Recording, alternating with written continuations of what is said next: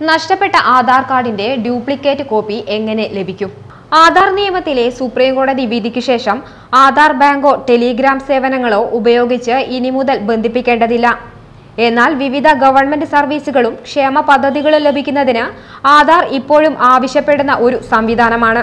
ആധാറിന്റെ വ്യാപകമായ പ്രചാരത്തിന് ശേഷം എല്ലാ സേവനങ്ങളും, അതായത് ബാങ്ക് അക്കൗണ്ട് മുതലുള്ള എല്ലാ കാര്യങ്ങളും ഇപ്പോൾ ആധാറുമായി ബന്ധിപ്പിച്ചിരിക്കുകയാണ്.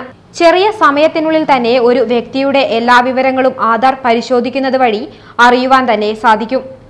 ഇത്തരത്തിൽ വൻ സേവനം പുലർത്തുന്ന ആധാർ നഷ്ടപ്പെട്ടു പോയാലോ? തിരക്ക് പിടിച്ച ജീവിതത്തിൽ ഇത് നഷ്ടപ്പെട്ടു പോകുക എന്നത് ഒരു സാധാരണ സംഭവമായിരിക്കും.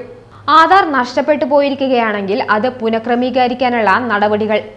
ആദ്യം ഔദ്യോഗിക UIDAI വെബ്സൈറ്റിലേക്ക് ലോഗിൻ ചെയ്യുക. എന്നിട്ട് ആധാർ ഡ്രോപ്പ് ഡൗൺ മെനുവിലേക്ക് പോയി ആധാർ സേവനങ്ങൾ വിഭാഗത്തിന് കീഴിലുള്ള ലോസ്റ്റ് അല്ലെങ്കിൽ marine EDI UID link click ചെയ്യുക. അടുത്ത പേജിൽ പേര്, ഇമെയിൽ, മൊബൈൽ നമ്പർ, സിസ്റ്റം സൃഷ്ടിച്ച ജനറേഷൻ കോഡ് എന്നീ ആവശ്യമായ വിശദാംശങ്ങൾ നൽകുക. കൂടാതെ നിങ്ങൾ EID അല്ലെങ്കിൽ UID വീണ്ടെടുക്കാൻ ആഗ്രഹിക്കുന്നുണ്ടോ എന്ന് വ്യക്തമാക്കുകയും ചെയ്യുക. അവസാന ഘട്ടങ്ങൾ.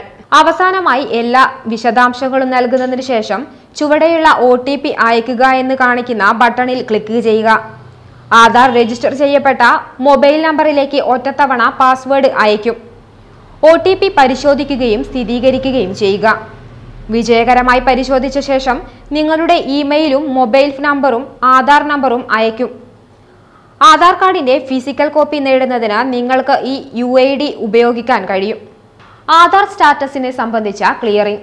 ആധാറിന്റെ ആധികാരികതയെക്കുറിച്ച് ആധാർ സംബന്ധിച്ച് 2018 സുപ്രീം കോടതി വിധി പ്രഖ്യാപിച്ചിരുന്നു. ആധാർ ആവശ്യമുള്ള സേവനങ്ങളുടെ കാര്യത്തിൽ ധാരാളം ആശയക്കുഴപ്പങ്ങൾ ഉണ്ടായിട്ടുണ്ട്. ടെലികോം സേവനങ്ങൾ, സ്കൂൾ അഡ്മിഷൻ, പ്രവേശന പരീക്ഷകൾ തുടങ്ങിയവയ്ക്കായി ആധാർ നിർബന്ധമല്ല. എന്നിരുന്നാലും ഒരു പാൻ കാർഡ് ലഭിക്കുന്നതിന്, IT റിട്ടേണുകൾ ഫയൽ ചെയ്യുന്നതിനും ഗവൺമെന്റ് ക്ഷേമ പദ്ധതികൾ ലഭ്യമാക്കുന്നതിനും ഇപ്പോഴും ആധാർ ആവശ്യമാണ്. അന്വേഷണം.comന് വേണ്ടി അനുശ്രീ വത്സൻ.